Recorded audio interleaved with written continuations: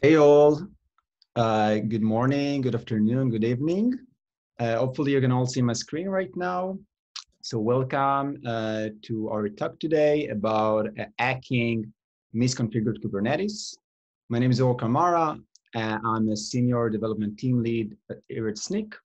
For those of you who are not familiar with Snyk, Snyk is a developer-first security company that helps developers use open source. And as part of it, we offer security solutions for the cloud, for cloud native applications, including open source dependency scanning, container scanning, and lately we also released a new official product for infrastructure as code scanning. Before Snyk, I worked in the government of Israel, and that's it. So what exactly are we going to talk about today? So we're gonna do a really short kind of intro, but a really short one about the potential problems and the cloud attack vectors, just as a background.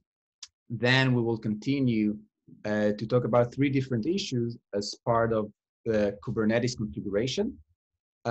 We will not do a huge drill down into each one of them, but we will just show how easy it is to fix different potential problems that you can have on production. So we'll start by talking about security context, and then we'll talk about resources limitation. And yeah, let's start. So so again, like we have the cloud like multiple attack vectors in the cloud attack vector in the cloud environment. So why is it so complicated? And basically, I wanted to start with an example. Probably you're all familiar with this one, the attack on Capital One. I think it was almost like 1.5 years ago. It was a really, really big one, affected 1 million users only in the US and around like $100 million in costs. And I think it's a really, really good example to start with because it's kind of an example for misconfiguration that was part of the attack, but also a good example for the amount of potential security pitfalls that we all should be aware of. And for those of you who are not too familiar with this attack, so there were like multiple steps that helped the attacker. Uh, Part of them were like misconfigured load balancer, and we also add like a server-side request for forgery vulnerability, like SSRF vulnerability in the application. And in addition, we also add like an over-permissive S3 bucket on AWS. So all of those together basically help the attacker while doing the attack. So now let's talk just a little bit about the ownership of developers those days. And basically, what does my service contain? So obviously, as we all know, we have the source code of my application. So you can see right now an example for my Python app. And of course, I need to make sure that all of my code is secured and I'm writing like good code.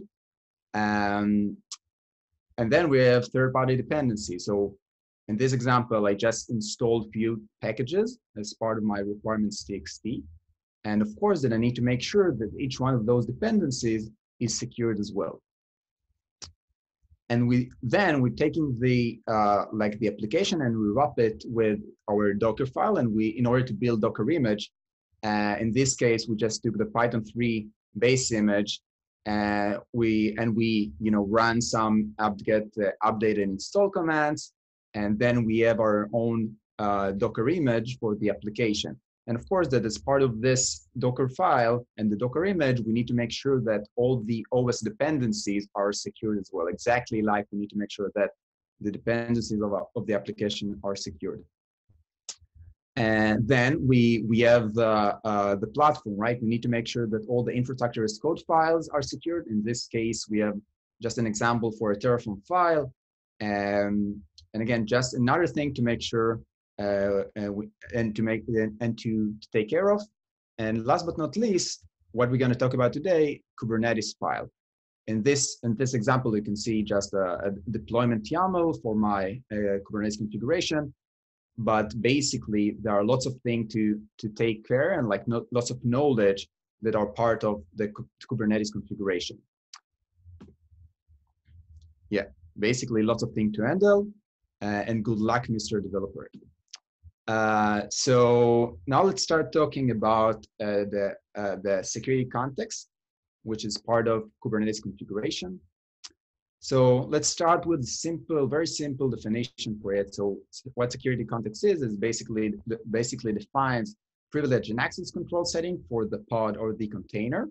So here is my like pod configuration. And as you can see right now, I also have the security context, a special section for the security context. And under that, you can see several options like privilege or capabilities. And we're going to talk about each one of those today.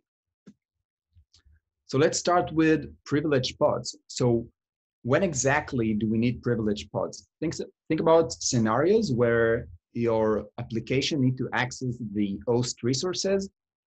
Cases like accessing the GPU, the graphic card, or manipulating the network stack. For all of those, you actually need to access the resources that are part of the host. And I think that the security risk is clear here. Basically, each one of the processes inside the privileged pods, the privileged container, is basically exactly the same like a root process on the host. And in other words, it means that an attacker can basically do anything they want. So the solution is simple as well. So that just, if you don't need it, just don't use it. So don't turn it into truth. And of course, again, there are some cases where you can use this option, of course, but you need to be aware of the consequences. So now let's start with the demo, with a nice demo. In this demo, we have two different applications. The first one is supposed to be a secure payment application. And again, it's supposed to be secured because it's supposed to be isolated as well. And the only thing this application does is just to write files to the disk. The name of the file in this case is like cards JSON. And basically, whenever a user pays something using the payment application, we just write the details to the cards JSON file. Again, very dummy application, but is like our example. And the second application is our vulnerable application. So as part of this application, we have two different problems. The first one is that we have an RCE vulnerability. In this application, RCE stands for remote code execution. So basically, think about an option for the attacker to run code from the outside on the pod itself. So this is like the RCE vulnerability. But also the main problem that we're going to talk about is that this vulnerability, this application is running inside a privileged pod. So again, we have our node, and inside our node, we have those two applications.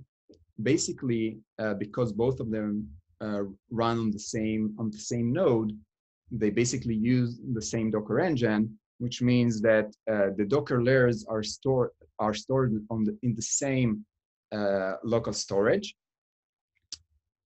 So in our case, if an attacker has an access to the vulnerable pod, they can basically access all the files of the other supposed to be secured application. And now let's see that.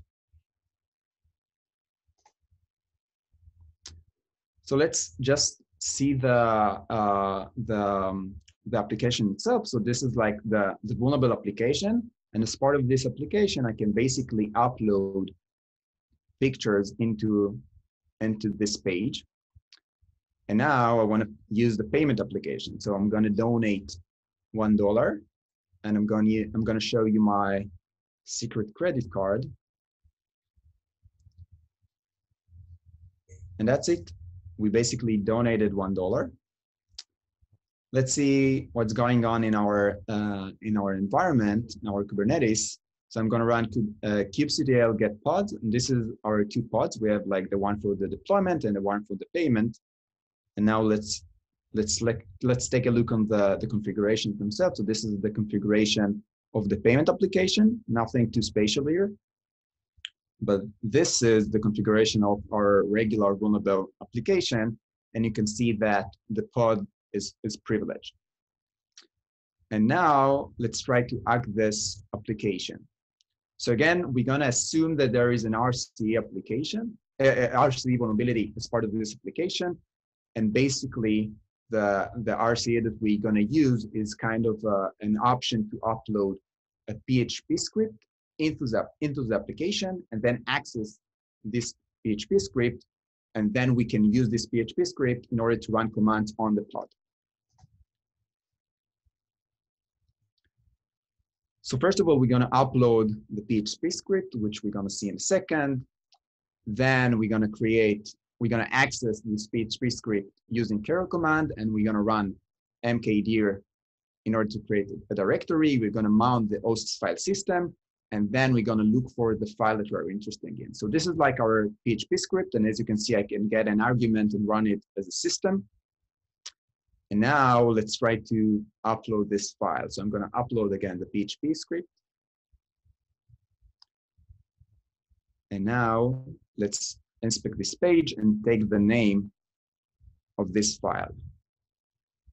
So now the only thing I need to do is to run a curl command and to access this file from the outside. So now let's copy this curl command. And the first thing we're going to do again is to create a new directory on the host. On the pod, I'm sorry. So this is, so basically the upper terminal is a kubectl exec into our pod, just so we understand what exactly is going on. As you can see, I have nothing in the temp directory, and on the lower terminal, this is the attacker environment. So as you can see, we run the mkdir command, and we now have a new directory named host. Now what we're going to do is to run a mount command, and we can do it only because this pod is privileged. So before we run the command, we had nothing under temp host, and now we have multiple directory. So those are the directories from the host itself. Next thing you want to do is to look for all the files named card.json. Again, let's just assume that I already know that the name of the file with a secret credit card got a name is a card.json. And the last command we're going to run is just a cat command in order to display the content of this file. And as you can see, this is the credit card we just entered in the payment application. And now let's see how we can fix it. So simple as that. You see, just turn the true into false. I have a cleanup script. So we basically deleted all the pods, and now we're gonna build everything again. I'm gonna refresh my application so you can see that we will start from scratch. And let's try to do exactly the same. Let's start by uploading the PHP script into the platform. And then we're gonna run the same commands one by one. So again, let's look for all the new pods. You can see that they started 28 seconds ago. Let's execute into the deployment pod, and let's see that we have nothing under the temp directory. And now we're going to run the mkdir command. Just a second.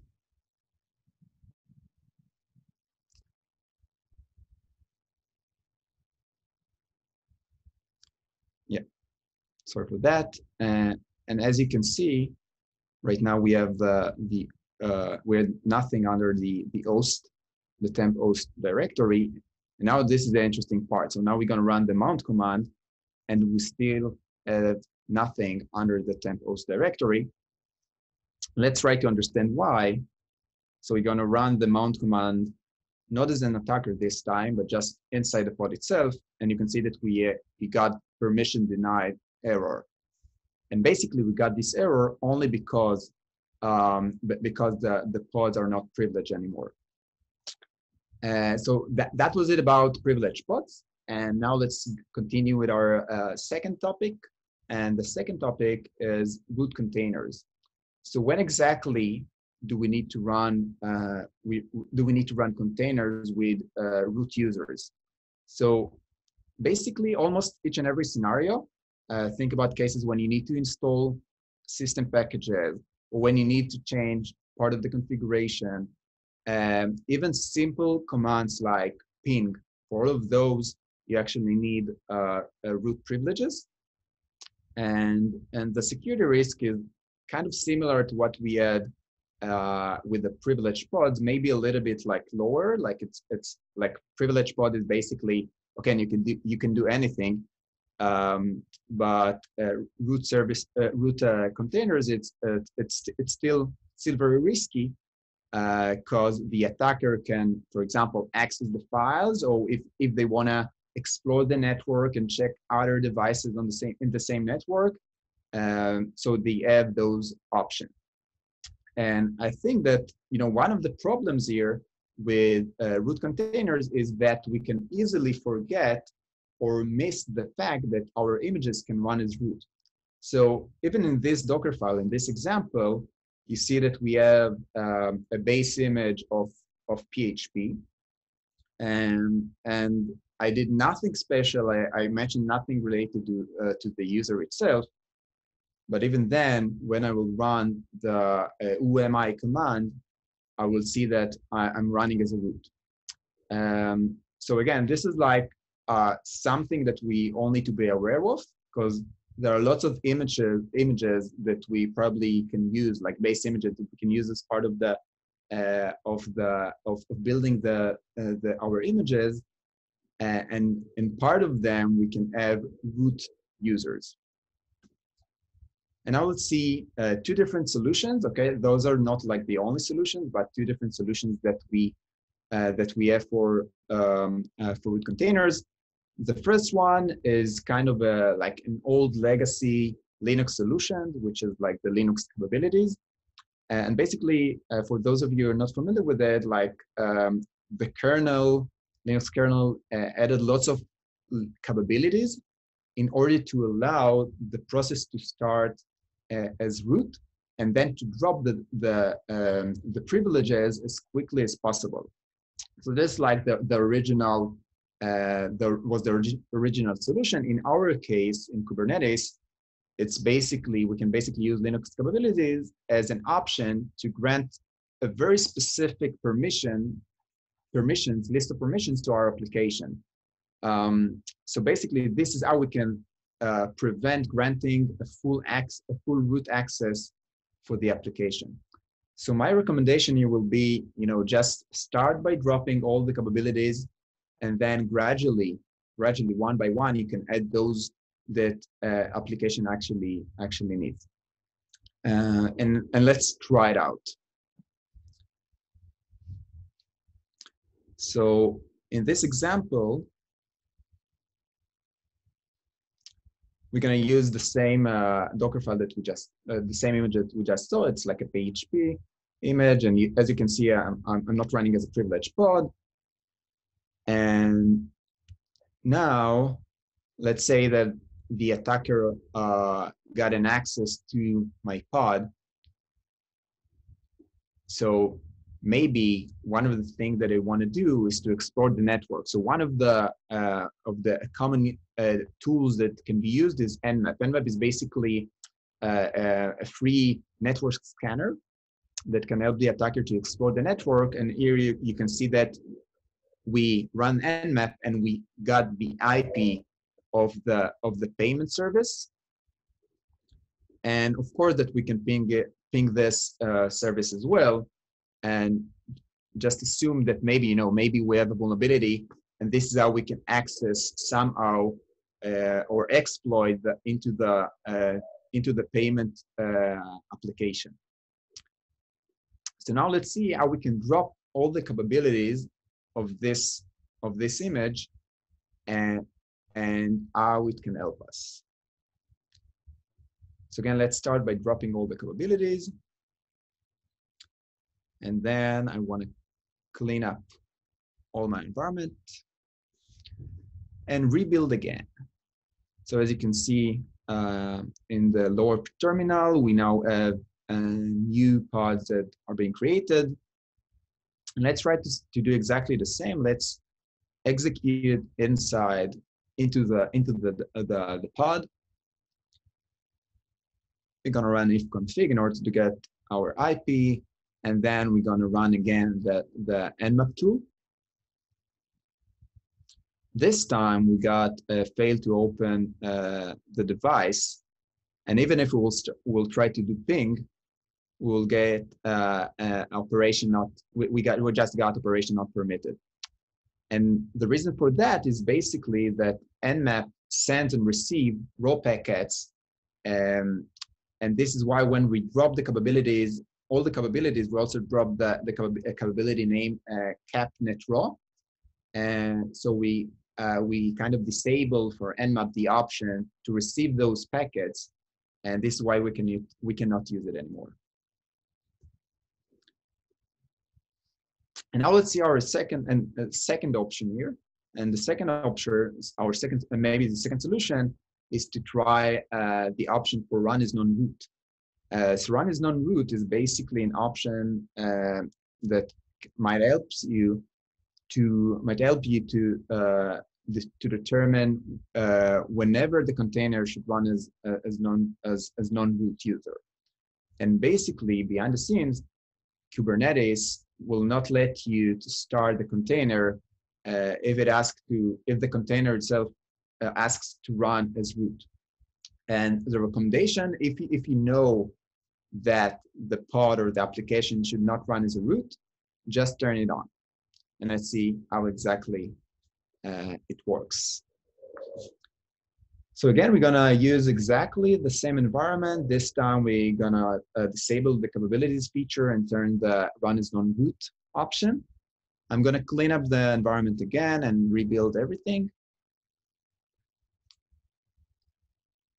And this time in the lower terminal, you can see that I have a problem and the status is create container config error. Let's try to understand what exactly happened. So I'm going to run a kubectl describe command. And you can see that I have an error that the container tried to use root container. So basically, because the container was root, like the user of the container was root, Kubernetes helped us by blocking this container from running. Okay, that was it about privileged pods and also about root containers. And next thing we're going to talk about are resource limitation.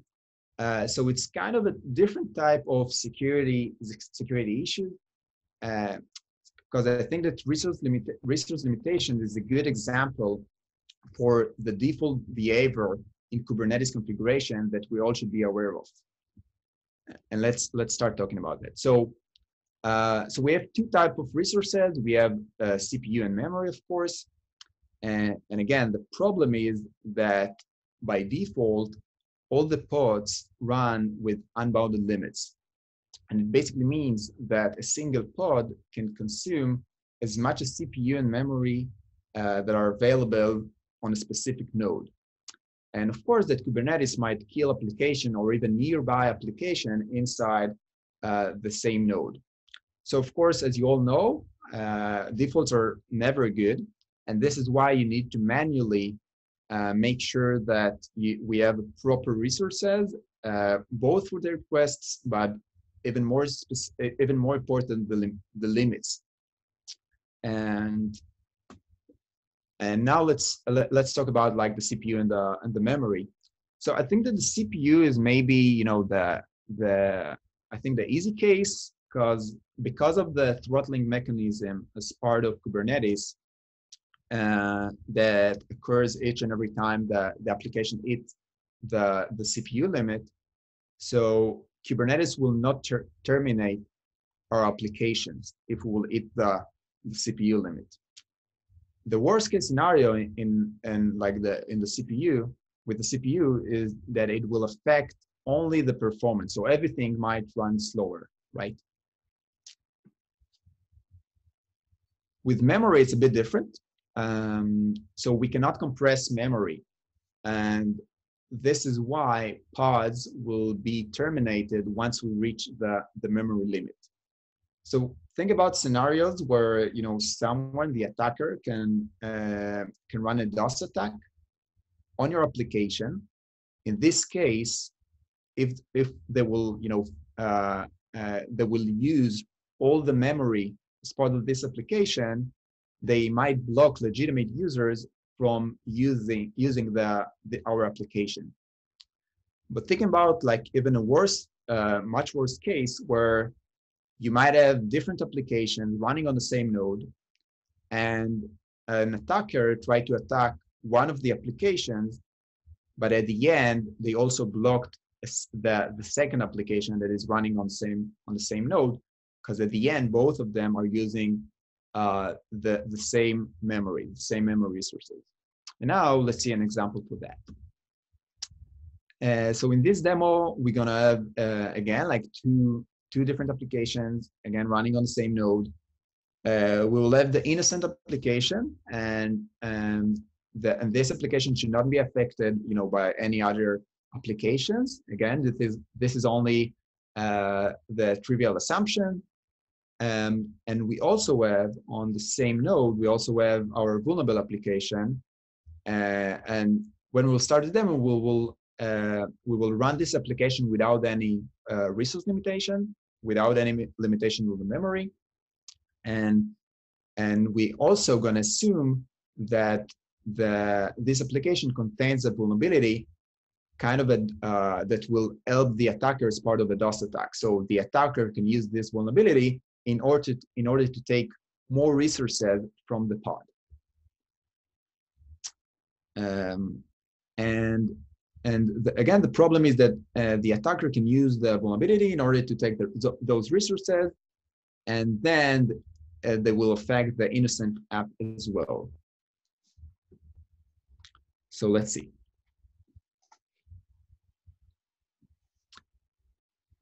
So this is our our two deployments. So we will start without any resource limitation. This is our and this is like our innocent app. So as you can see, for each one of the app, we can see how much available memory we have. And now let's go to the vulnerable app, and let's assume that we can run the DOS attack, and we can consume. Let's start with 100 megabytes, and you can see that there is a drop in the amount of available memory. Again, we ran it for 5 seconds. So now let's do even a drastic step, and you will now see even a faster drop in the amount of available memory. So again, that was our problem. We had like two different applications, and we saw how one of them, without any resource limitation, can affect the other application. And now let's see how we can solve it. So I'm going to turn on the resource limitation. I limited the number of memory. And again, I'm going to clean up my environment and rebuild it again.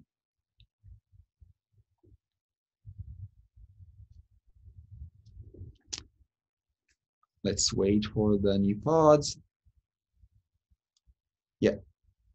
Okay, so now let's try to see those two applications again. And let's start with a smaller size this time. So you see that I managed to allocate 10 megabytes, but when I try to allocate more than that, like 100 megabytes, which is more than the limit, I just failed to allocate this amount of memory.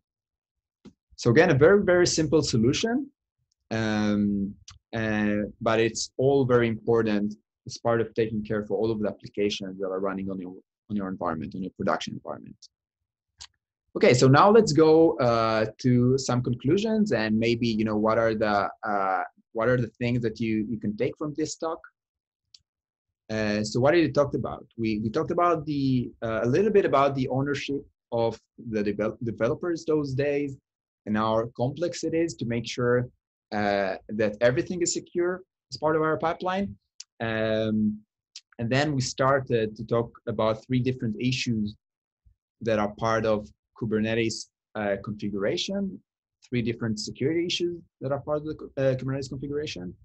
The first one was privileged pod, and then we continue with root containers. We saw 2 different solutions for root containers, and then we continue with kind of a different problem of security, of first of all having no limitations, but also using the default values of Kubernetes.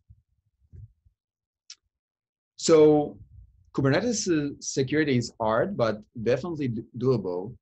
And I think that that developers they should start getting familiar with those issues. They should start getting familiar with those risks, because it's as we all understand now, it's kind of an inseparable part of the application, right? You can just say, okay, this is my code and this is my dependencies, and I have no idea what's going on my Kubernetes environment. It's all part of the same application. And I guess that one of the things we need to make sure is that there is a good education, and we will all be familiar with those risks as part of Kubernetes. And maybe another kind of a takeaway from this talk is the fact that we need to help the developers, and it's kind of related to the previous slide. We need to help the developers by adding more tools to the pipeline. And more specifically, I'm talking about the fact that we need to catch those issues as soon as possible, not waiting for the last moment and see those issues on production, but to find them as soon as possible, even during the development, and to fix them. What didn't we talked about today? So lots of other stuff that we probably missed.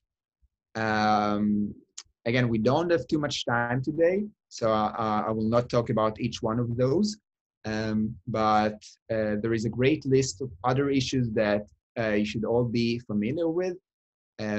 Things like RBAC, like role-based access control, but also network policies.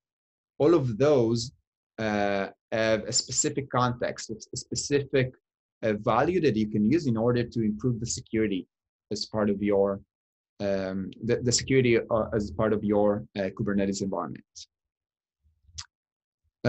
So last but not least, I would like to show you one of the solutions that we released lately as part of Snyk Infra, which named Snyk Infra as Code.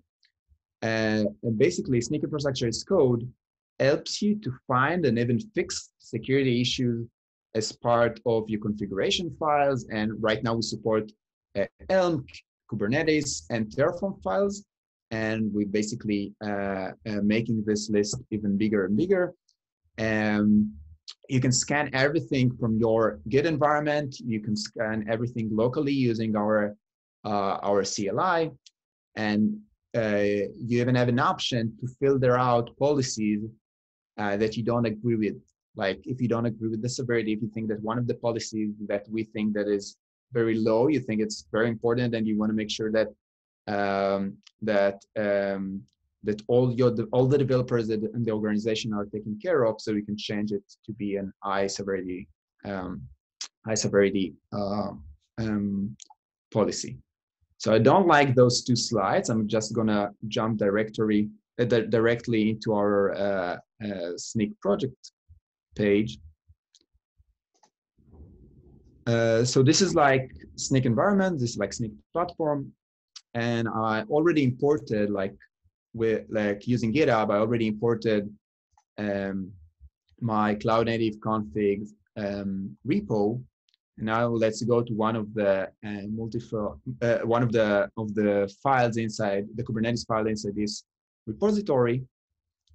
And as you can see, I have a view for what exactly is going on. So yeah, we just talked about like education, and I think this is part of it, right? Because if, for example, we have a privileged pod, it's not enough to say, okay, it's just a privileged pod, but it's very nice if we can get a context to the problem, okay? Like what's the issue is, what's the impact of the issue, as we already talked about this in this talk, and also how you can fix it.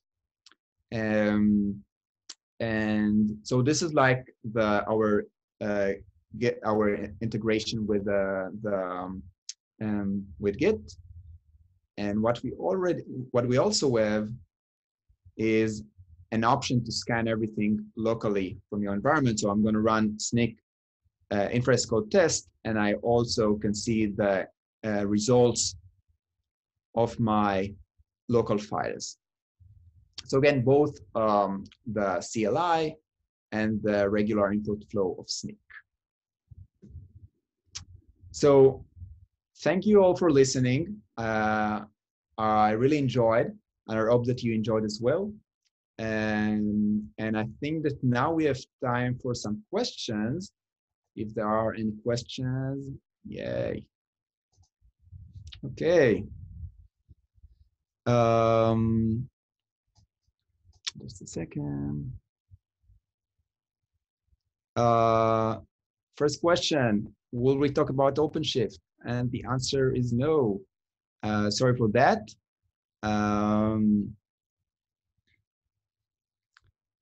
Another question.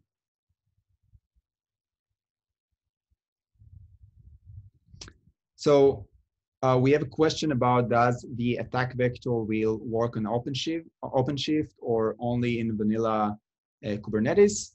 And I think you know, like the point for just a second, the point for this presentation was to talk only about the core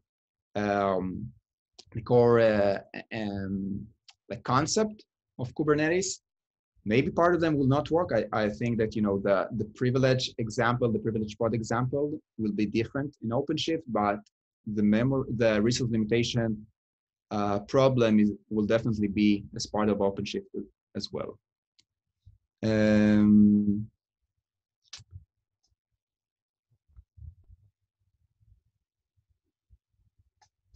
So we have another question. Pre-built Docker images from Docker Hub is mostly privileged. Kubernetes security context can fix it in the container level using run as user. I'm not sure I follow the question. So if you can clarify that on the chat as well, thanks.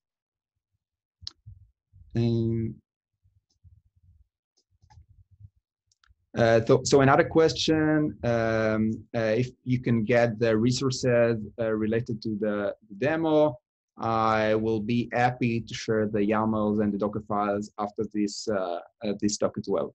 I'll make sure it happens. And whoa, too many questions.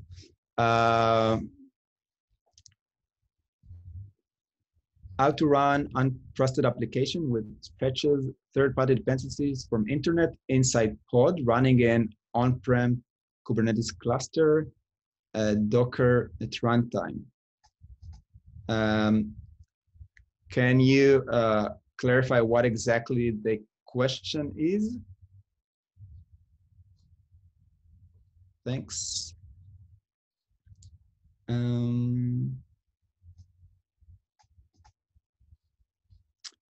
Thanks all for the good feedback. And I'm not sure if I can provide exactly the same GitHub repo that I just saw, but again, I'm going to share the examples as well for sure. Yeah, good question. The Snyk infrastructure as code scan, you can try it for free. And basically, all Snyk products as a free a free version, so you can try Snyk infrastructure as code for free as well. And I think that right now we have 300 tests per month free for infrastructure as code. So yeah, definitely gonna try it out.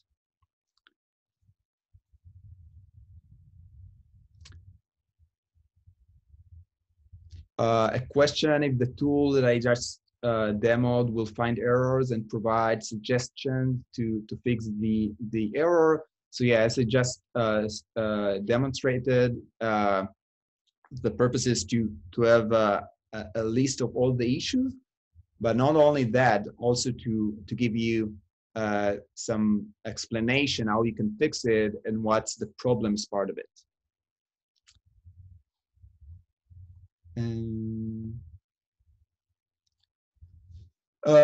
Interesting question from anonymous person. If someone has access to the cluster, can they just change YAML files and privileges? I'm not sure.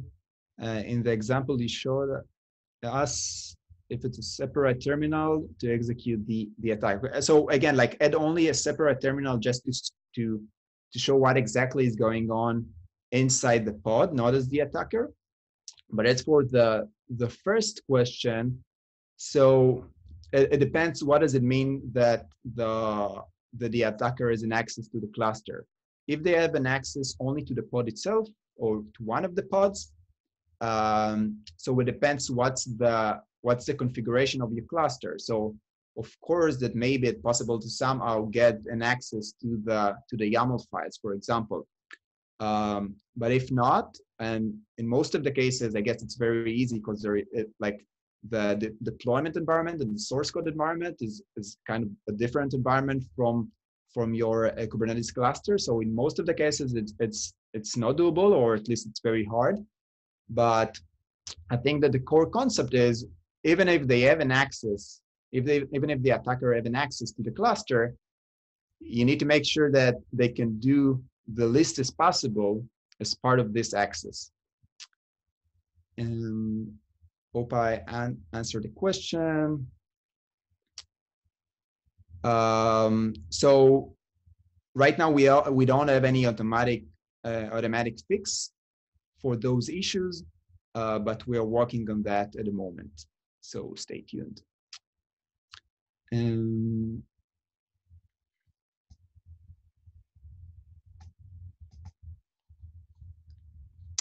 Again, same question. I'm gonna share part of the configuration I just talked about in this, like very soon after this talk.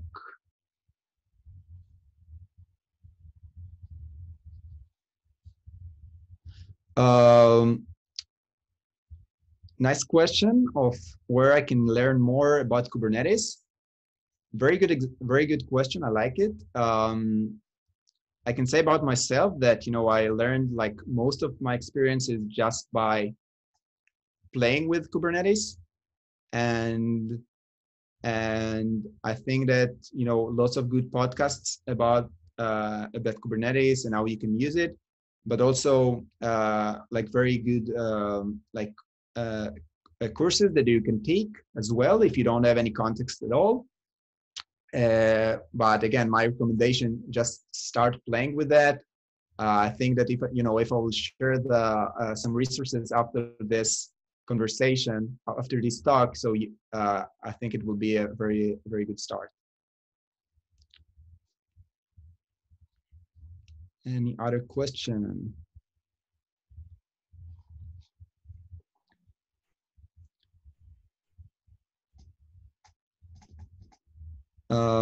Another anonymous question, how to do pod sandboxing in Kubernetes cluster. So I'm not sure, I'm not sure there is any similar like concept for sandboxing, not that I'm familiar with. But again, I think that in most of the cases, at least what you can do is try to make sure that like the pods that you have inside your cluster are like don't have all the privileges, all the capabilities, and then like if they don't have any options for that, so even if then an attacker has an access to your cluster, they can basically do nothing. Maybe they can ruin your pod, maybe they can kill the pod, but they can do nothing outside of the pod.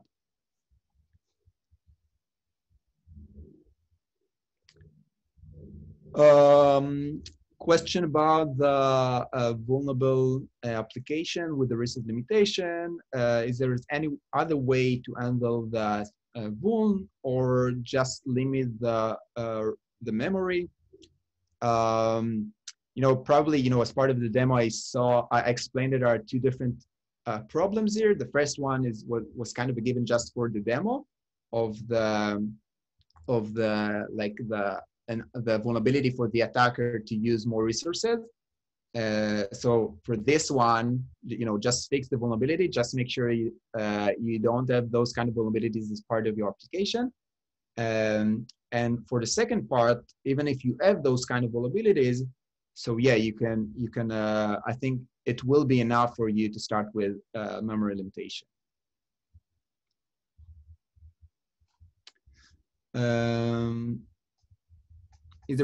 Is there any way to inspect the pod for anomalous behavior? I think there are like multiple products that might help you here. I don't want to enter this as part of this application, sorry. And another question about Snyk, is it open source? So we do have several repositories. For example, our CLI is open source, but not everything as part of our company is open source. And I think this is it. I hope that I answered all the questions. And thank you, everyone. Thank you, Or. That was awesome. Thanks so much for everyone participating and all the great questions. That was great. As a reminder, the presentation will be posted on the Linux Foundation YouTube page in the next 24 hours. So we look forward to reviewing with you there. Hope everyone has a great day. Thank you.